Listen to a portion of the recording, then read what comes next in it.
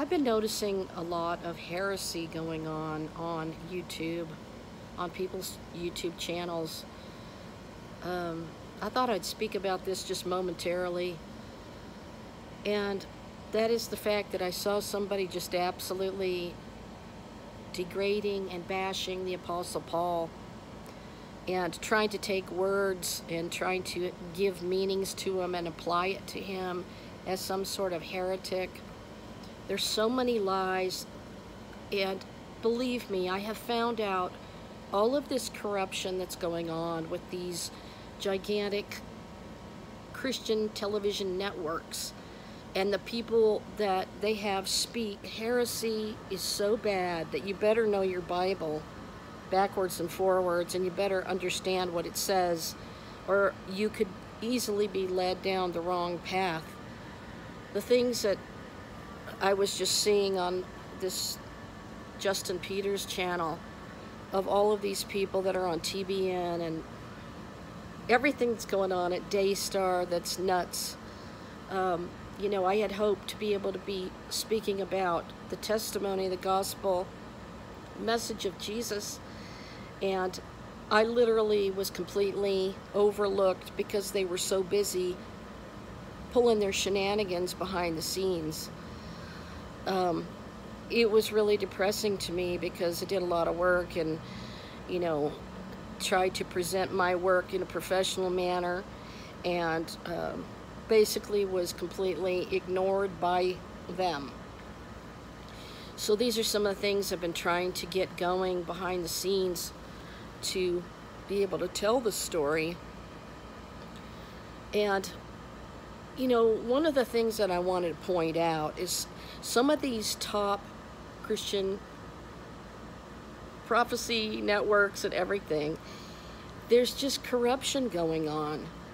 One of the things that you should be alerted to is that if somebody does have a book and it's leading you directly to Jesus, that's when you know it's okay. But if you've got a channel that is leading you to books that say summoning the demon, that is leading you in the opposite direction. So where you're reading about the demon instead of being drawn to the Lord. Those things are really bad news, and I just advise anybody to flee from that, you know, so you're not tainted by it. There's so much heresy going on, I can't even believe it. The things that were said about the Apostle Paul were just atrocious lies. And this guy was getting all ranting and raving, saying that he was a heretic and all of this stuff that's absolutely absurd. The things that he was saying about him were just astonishing and horrible. So I wanted to let you know right now that, you know, it was the Lord Jesus who picked the Apostle Paul. He blinded him on the road to Damascus, and he couldn't see, and the Lord spoke to him and told him what to do. He told him to go to Arabia. He was on Mount Sinai where the Lord was revealing himself to him. And then you get some clown on YouTube telling you that the Apostle Paul was a deceiver and all of these lies and heresy. And you just can't listen to this stuff. It's just astonishing to me how bad it's getting. And especially I've noticed, I mean, just go to Justin Peters, and he will just expose all of these heretical people. People have been saying that in their church service, I think this was at Bethel, that angel feathers fell in their service hundreds of times, and it was just crazy. And then like gold dust fell from the sky during the service. You know, people don't fall for this because the Bible tells us that there's going to come a time when people will not listen to sound doctrine, but they'll want to have their ears tickled.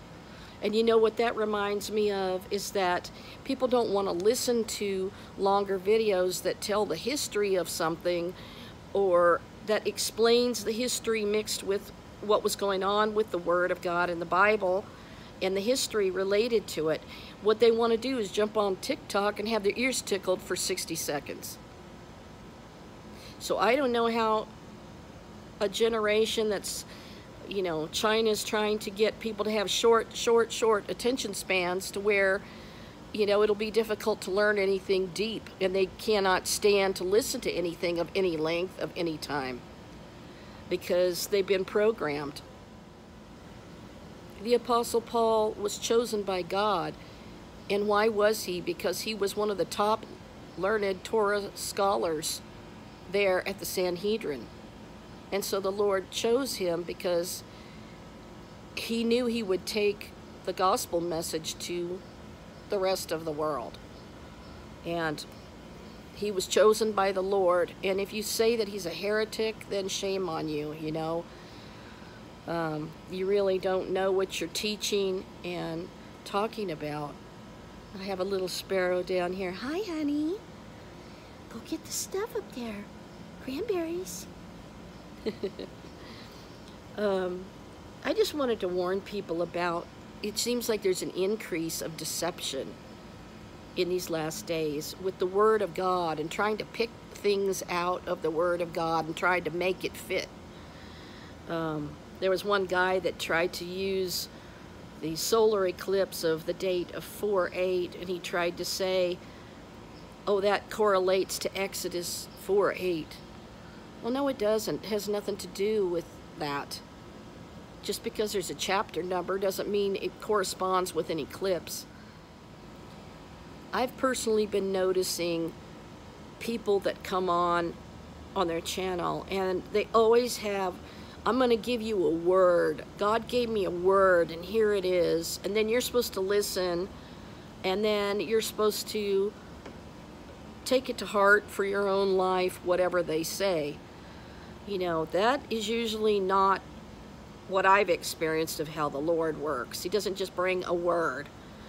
You know, if he does reveal something, it's from the scriptures themselves. It's not something like a feel-good message. Like, oh, I see that, you know, oh, the stars are going to lighten up and things are going to go your way. And people have itching ears. They want to hear these good things, so they want to follow them by the droves.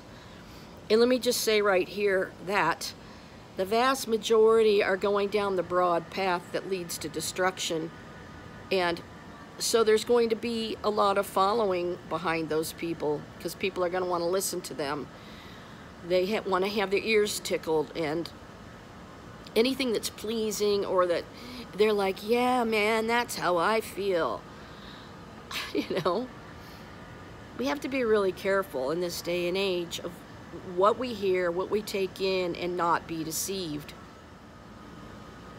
And to me, the worst one of all is all of these televangelists and people on YouTube, even prophecy people, and a lot of these pastors that are multimillionaires. I hear them say, sow a seed into the ministry. Give this much. Sow a seed. Okay, well, I'm here to tell you that that is inaccurate according to the Word of God. Because the seed is not money. It's not funds. It's not cash. And it's not coming from you into their ministry as a seed. The Bible's very clear that the seed is the Word of God. The Word of God. So that is a lie saying, sow a seed into my ministry. Why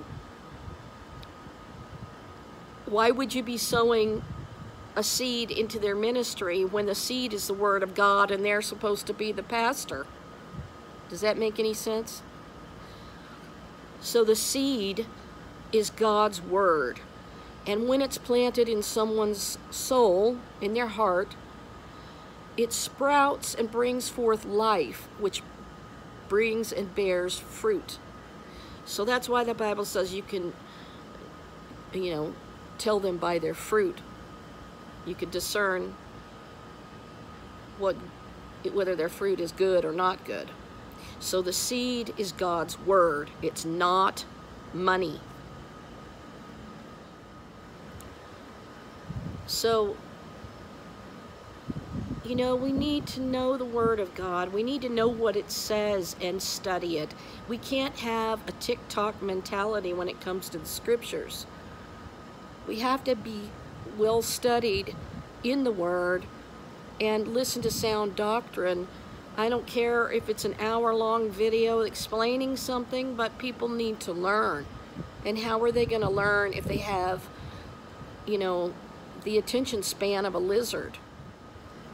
And how are they going to learn if all they ever want to hear is a 60-second tickling the ear with something super quick, and then you move on, and what did you really learn? Were you ever closer to the Lord that way?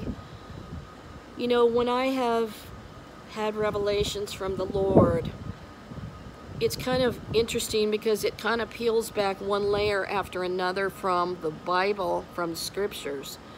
And this goes with that, and this opens another door, and this opens another door. But I don't see too many people having that experience. What I see is people going, you know, I got a word for you from the Lord today. Well, here's the word, and then everybody's hanging on their every word. You know, they want to give out a positive message. I get that.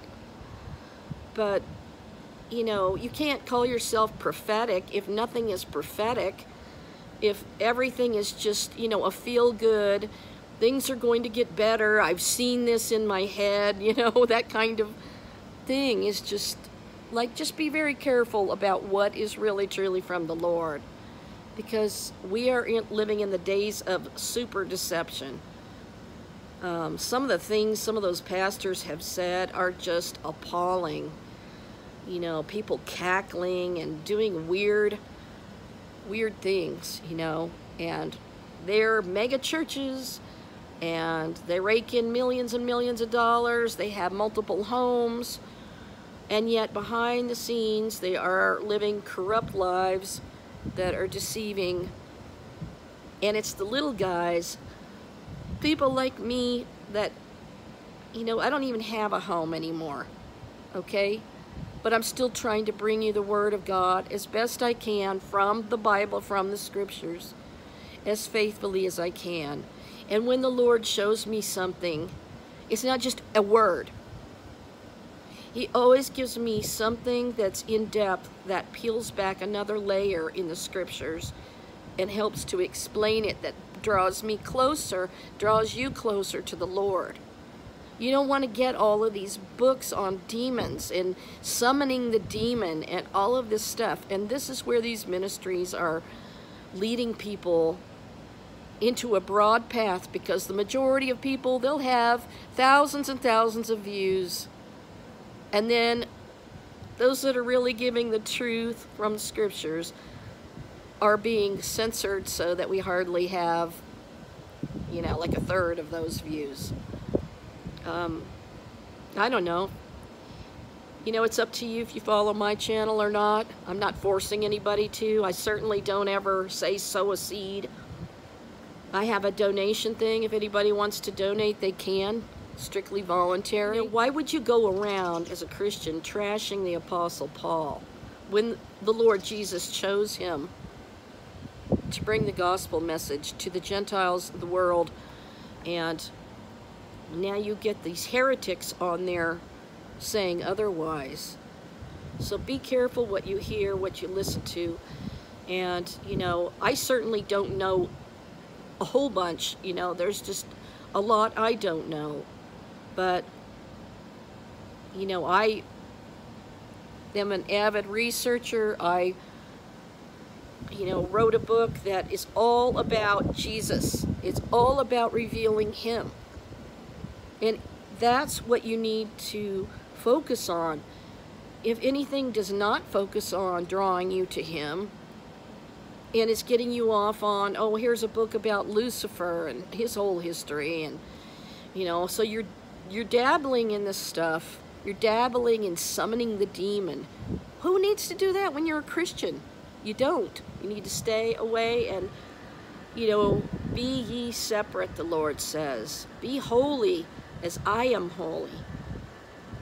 And so if something's drawing you away from the Lord to study demons or aliens or sensationalism, you know, photographs, thumbnails of an ugly alien face, or it's just all for sensationalism, all for that channel to rake in whatever they want to rake in from people, which is wrong.